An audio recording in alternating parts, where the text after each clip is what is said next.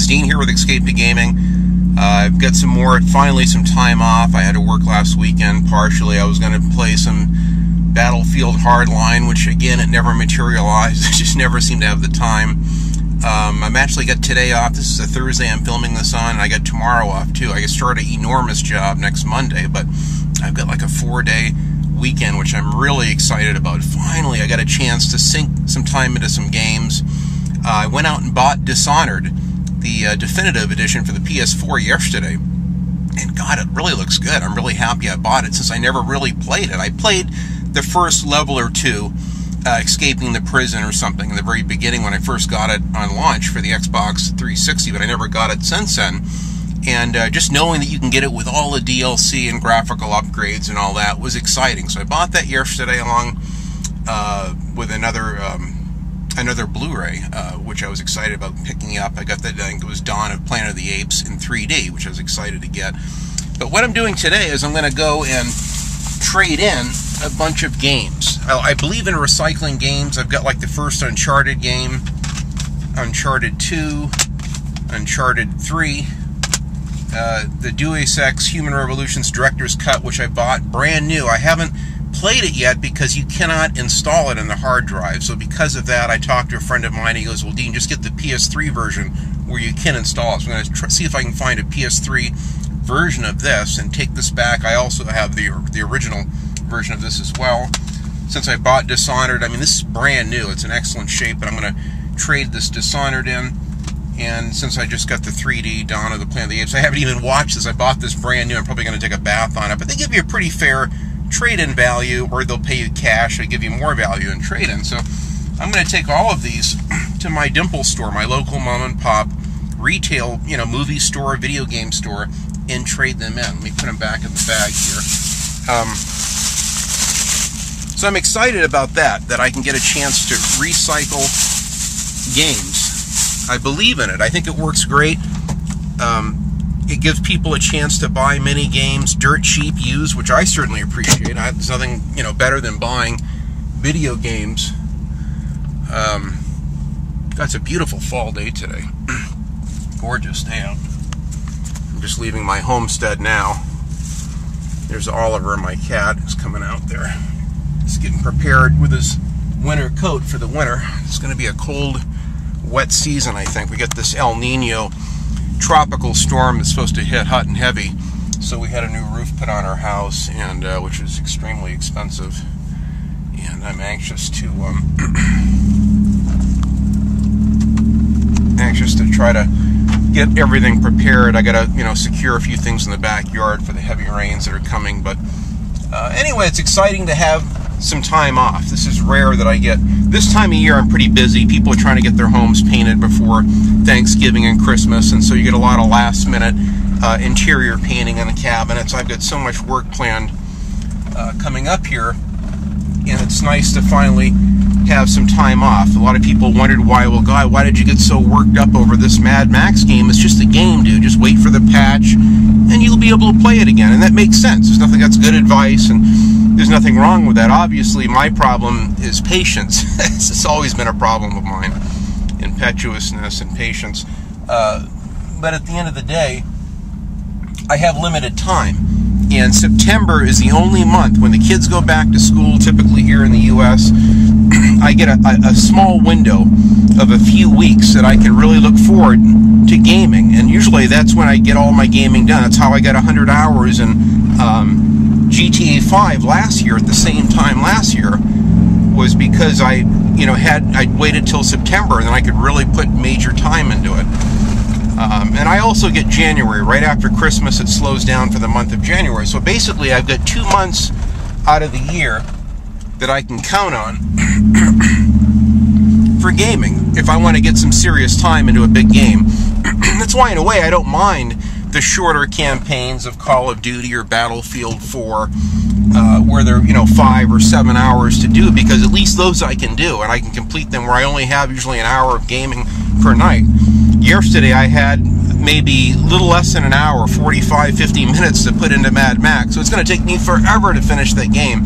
I'm at 60% completion, and I've got, God, I think I've got, it says over 2 days and a few hours. So I've got, 52 hours or so in it so far in my second replay of it, since I accidentally deleted my save file of 102 hours. But I'm just happy to be back in the game again. The game, they've patched it right after my last rant, ironically. It took them about a month to get to it, but they did patch it. Now it looks awesome. They changed the blur effect. They had this strange high-speed blur effect that looked interesting, but it just made it hard to see what was going on at high speed. They fixed that. The patch certainly fixed the missing map. That immediately came back on all my save files, thankfully, which I was very pleased. And frame rate was fixed as well. It had an extremely bad frame rate all over the map. Now it hasn't skipped a beat. It's perfectly smooth, and it holds right around 30 frames a second. So I'm very happy with that. And there were various audio bugs, which were fine before the last patch, and then it started acting up. So thank God the game's working fine. Of course, by now I'm already set to play other games. Now I've got my sights on Battlefield Hardline. I found my strategy guide. I didn't even know I had it, and just I was actually thinking of playing that online if I get PlayStation Plus, the Battlefield Hardline, and possibly Battlefield 4. I may do some online gaming, maybe near the end of the year when things slow down for Christmas. I might try. I've had so many friends that have asked me to play online, and I just haven't done it. I should give it another shot, but as people know, that's not my focus. My focus is mostly on solo gaming. That's what I live for. That's what I look forward to.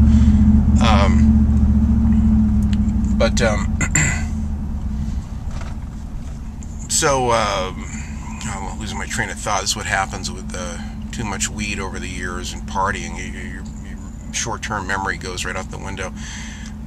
But anyway, I'm on my way to the game store. I'm going to trade these games in. I'll probably get that Uncharted collection. It looks really good. Plus, I'm anxious to see if I can find maybe find some old retro games as well on there. I always look at the old original Xbox games. I got a great selection of PlayStation 1 and 2 games as well. I'm pretty much rounding out my collection. I mean, I got like 10 games here and 20 games there that I'm looking for, but they're becoming harder to find. I'm more than likely going to have to go online to locate those, but I still never give up hope. I just found the wonderful Jedi Academy because I took the time to look. I went to a new Dimple store. They just made a new location across town, which I rarely go over there, by this big mall my wife wanted to go to, and my wife was thrilled. She goes, "Oh, you actually want to go to the mall with me?" And I go, "Yeah." I said, "I'd love to." And what she didn't know is I wanted to go is because I knew this new Dimple store was close by, so I was patient and waited for her to do all her shopping. And then afterwards, I go, "Oh, by the way, let's pop by Dimples." And she goes, "Oh, I didn't know they had one over here." I go, "Oh, yeah, let me just pop in and look." Sure as hell, they had not one but 2 copies of Jedi Academy, which I was extremely happy to find. So that really was a giant win for me. Now I got the Jedi Outcast and Academy. There's still a couple Star Wars games left. I think I'm looking for Jedi Starfighter if I can find it, and then Knights of the Old Republic 2, which would be really nice to have for my collection. I have the first one, which I haven't even played yet. So those I know I can get. I'm not, going to lose any sleep over not having those immediately in my collection. Trying to jump over here to get on the freeway.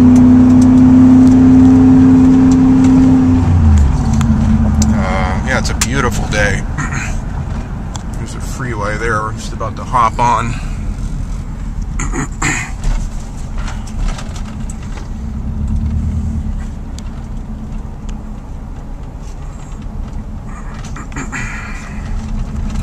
So this is a beautiful day for a nice little jaunt down in my local store. Let's take a little time. I'll try to sneak the camera in because they have so much licensed music playing. I got to be careful not to have any sound recorded, but I can always talk over it after the fact.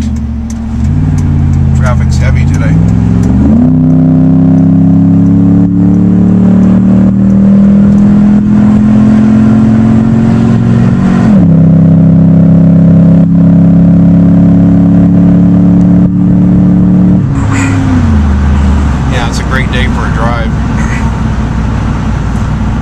I'm anxious to kind of go through their older games. I haven't been to this Roseville store in a couple weeks now.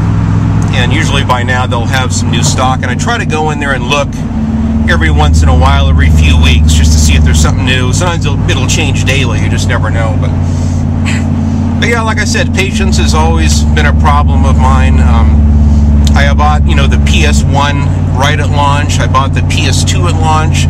The original Xbox I bought a few months after launch. I kind of waited. I wasn't sure if I was going to get it, and then I saw a game coming out that I had to have, and you had to either get it on PC or the original Xbox. It wasn't going to become available on the PlayStation 2, so I took the plunge and bought one, and man, am I glad I did. To this day, the original Xbox is my favorite retro console. I love collecting for it.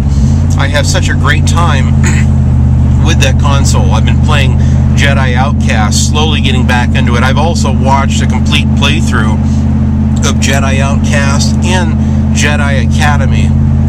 Got a guy in South America I've been following, does a beautiful job playing the game. He knows those games very well and does great commentary, and I've really enjoyed his playthrough of both of those games, which is what got me excited about playing, because there's parts of the Jedi Outcast where there's secret areas I just couldn't find, and I love to go online and look, and sure as hell you'll find someone that has uncovered all the secret areas and knows the game backwards and forwards. That's what I love about YouTube. There's so many great ways that you can look, for what you're looking for, with a game or playthrough if you're lost in, or even on Mad Max, or a couple things I discovered I couldn't find, so I went on, looked at people's Let's Plays, and sure as hell there's someone that's figured it all out, and there's the secret item that you didn't know was there or whatever. So that's the beauty of YouTube. Back in the day, we didn't have that. I didn't even really have strategy guides for most of my games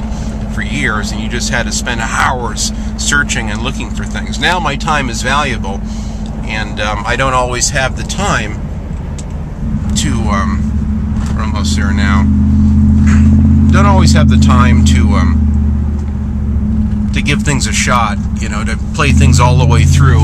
It's very frustrating. I have so many unfinished games, and I wish that wasn't the case. I really want to get to the point to where I finish more games, and that's something I'm working on. So I got Battlefield Hardline I'm dying to play.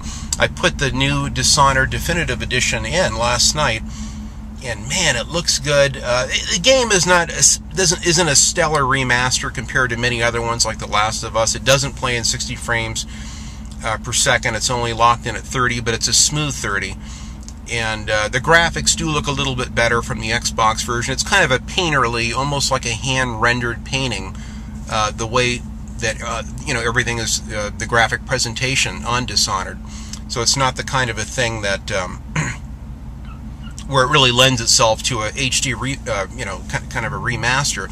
But what you get is tons of DLC and lots of extra additional content, things that were slowly released via you had to pay for the DLC. So I thought for $40, considering I've never played it, and now I can play it on the new gen system and use the PS4 share button to share my favorite screenshots or gameplay, is exciting.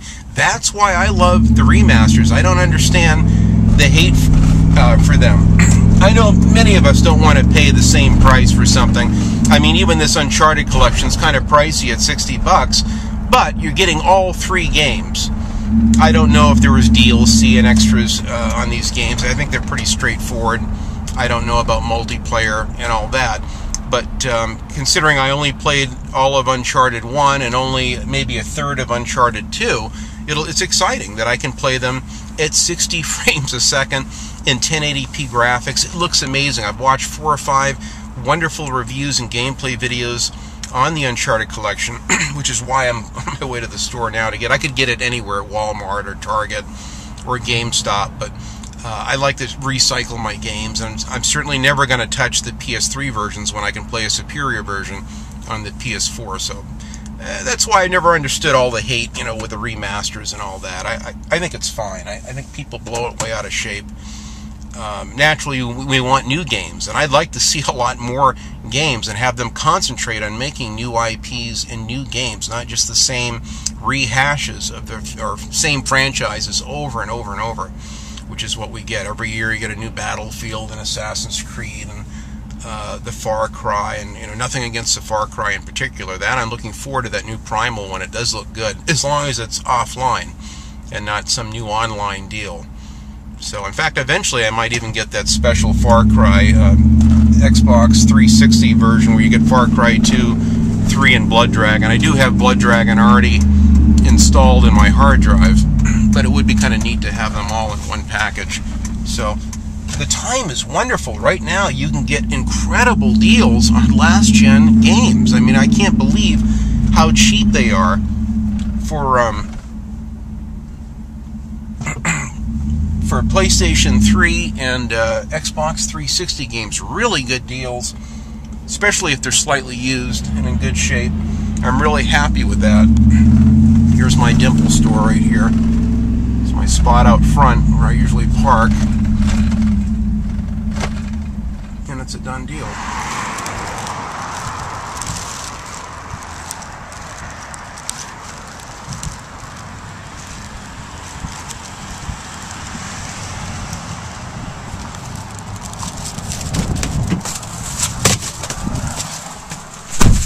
Selection, but I scored on the PlayStation 1 games. I found Jet Moto 3, which I've been looking for the longest time. I've never played this. I'm shocked that they had it, so I was delighted to find this for $3. And I got the wonderful Need for Speed High Stakes on disc, so I can play it years later. Why the new one can't be like this, God only knows, but I'm very happy to have this. This was $4. And then I got, which is what I came here for, the Nathan Drake Uncharted Collection, Uncharted 1, 2, and 3. Very excited about that. So I scored it, and they gave me a pretty good amount for my games and what have you. So I picked up everything pretty cheap, and I'm real happy about that. It's a good deal. So now we're going to head back to my back to the house, and I'll finish my rant. I'm trying to remember where I left off here. I think I was talking about patience. Like I said, I had bought the PlayStation 1 at launch and the PlayStation 2 at launch and the original Xbox probably within 4 months, I think, or around there after launch. But when the time the Xbox 360 came out, I wasn't on the internet, and so I didn't know, like we do today with all the new news and hype. You didn't have all that. So I knew that it was coming out. We didn't even have a game store in the area that I lived, down in the Southern California high desert at the time. So it was exciting to kind of find out that the Xbox 360 was coming out. I love the original Xbox so much. I mean, that's what I wanted initially, even more than the PS3. But frankly, at the time, I couldn't afford either one. I really wanted them in the worst way, and it just wasn't going to happen. We were going through a lot of financial tough times in kind of the mid to late 2000s, trying to hang on to my big house and property that I had down in Southern California, and all my cars, and I ended up losing everything in like 2007. Unfortunately, I lost 5 beautiful muscle cars and my Bronco and my house and everything, and I've never regained all that stuff. I've lost it permanently. So getting a new expensive new console was kind of out of the realm of possibility for me at that time. But what's interesting is that it's probably just as well, because look at the red ring of death with the Xbox 360. So I never experienced that. I never had that. So by the time I bought the 2009 Elite model with the Falcon chip, all those problems were fixed, and it wasn't an issue, which was great. So in a way, that kind of shows you it's almost best not to get things at launch, just in case there's technical problems or things that they find out, after the fact, naturally. So, and then years later, I bought or I got as a gift the PlayStation 3. Oh, shit. A lot of traffic today. I gotta try to get around these trucks.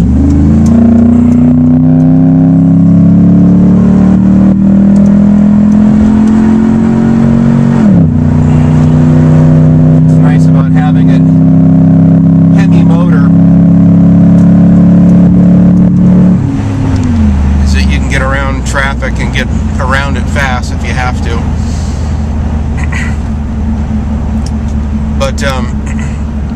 So, years later, I got the Xbox and the PlayStation 3, 5 and 7 years after launch, respectively, and it kind of was it was bittersweet. I was so far behind by then with all the games, I couldn't catch up fast enough, and I'm still behind. I still haven't played many of the wonderful Xbox 360 and PlayStation 3 games that were available, sadly, even though I wanted to. So this time around, when I think it was 2012, there's rumblings of the new PlayStation 4, Sony's new console coming out, and the new Xbox console coming out, and that's what I wanted. I was really excited about getting at least one of them. I said, I don't know if I can afford both at launch, but we'll see. And I did the research.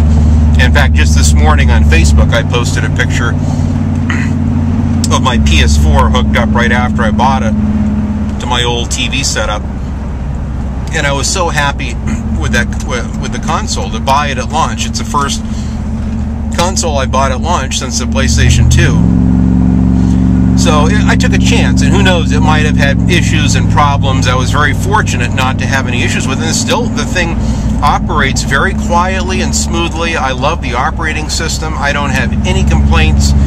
You have an occasional update, but like what I did when I come home from work is that if I have a new game like this Uncharted collection, the minute I get in the door, I turn the machine on, I insert the disc, I give it a chance to install the game and upload before I even play it. Then I go take a shower, I'll make dinner, and I come back and it's done. Like yesterday, I wanted to play Battlefield Hardline. I went in, well, the update was like 43 minutes long to install the update, so I said, no problem, I'll just get it going now, and then later tonight I'll play it. But instead I ended up playing Mad Max because I had such limited time. I didn't want to start getting into a story with only 40-45 minutes and really not enough time to delve into Battlefield Hardline. So even though I'm having a wonderful time with Mad Max and so excited to be back in the saddle again in the driver's seat with that game, at the same time I'm motivated to play some other games, like this new Dishonored game. Now I got this wonderful new Uncharted game I can't wait to experience. I don't know which Uncharted I'm going to play first. I'm tempted to go right in and start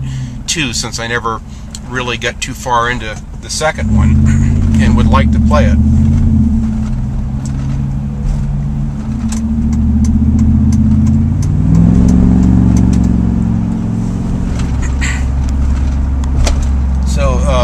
That's my, my theory with it. A lot of people complain about the updates, and it takes, forever to install things and for things to update. And the PlayStation 3 is kind of that way too. But you just have to kind of plan ahead, knowing that that's a limitation of these new gen consoles. That's the best you can do, is just plan ahead. And just, the minute you get home, let the game do its thing, install, do its update, and then when you're ready to play, you can play. So I don't mind working around limitations as long as it's something that's a normal thing and it's not a broken game that breaks. When something breaks with your console or with the game, it's no fun, and then it's game over. I mean, you can't proceed, you can't do anything. So that's why I got so upset before. Is it was not so much the fact the game breaks. Be patient. Patch will come and all that. But it's when I had a window of time to finish the game. I could have had the game done, and then that way I could have gone through and then replayed it at my leisure. But it is what it is. I'll get through it. I probably will have to wait until Christmas or January before I can even finish Mad Max. But that's okay. In the meantime, that's why I hop around so much with the games. I only have like an hour here, 2 hours there. Sometimes only 45 minutes like last night, and I just do the best I can with what I have. That's just what modern gaming is kind of turned into. But I can see now that what it really boils down to is patience. Whether you're waiting for a patch or like with this new Fallout 4, believe me, no one wants to get that game at launch more than myself, but I'll be damned if I'm going to buy that game and then have a problem or glitches and I'm waiting for patch after patch.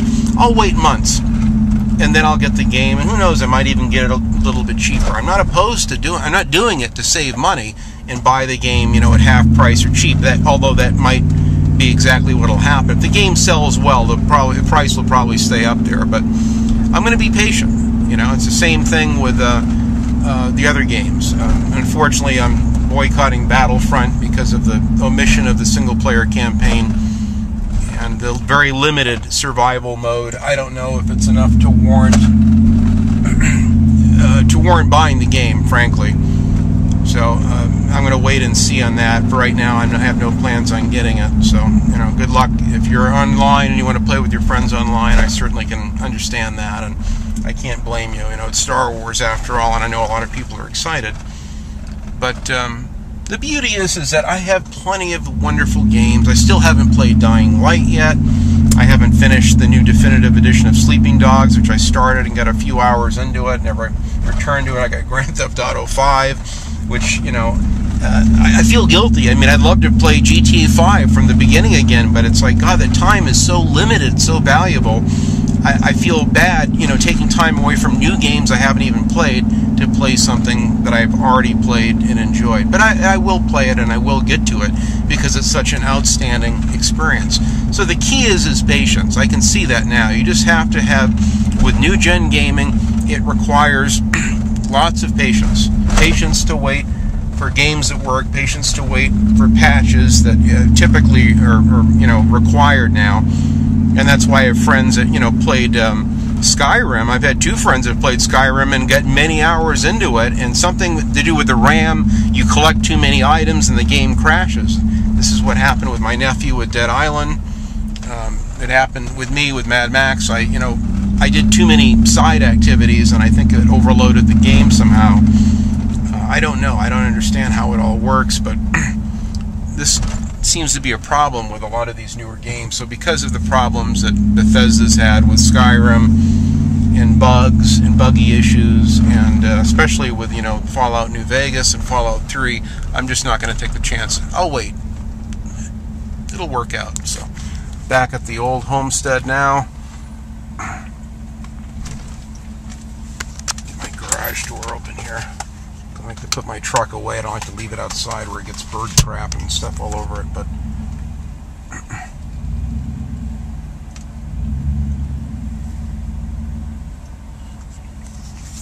park here for a minute.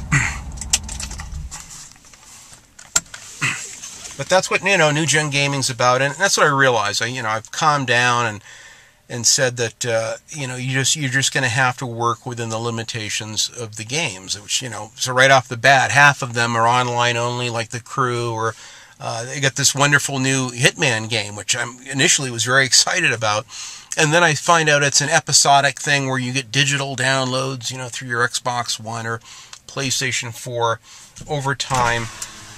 And it doesn't work for me. I'll wait. I don't want to buy the game twice. I know I'm going to buy a physical copy. So I sent a tweet to one of the devs on the official Hitman, you know, page or Twitter or whatever, and they immediately sent me back a response and says, "Don't worry. By 2016, we'll have the whole story will be available on disc." And I said, "Well, that's great. I'll buy it then. Thank you for responding to my tweet." It only takes a minute to respond to the people that are buying your game. So that's fine.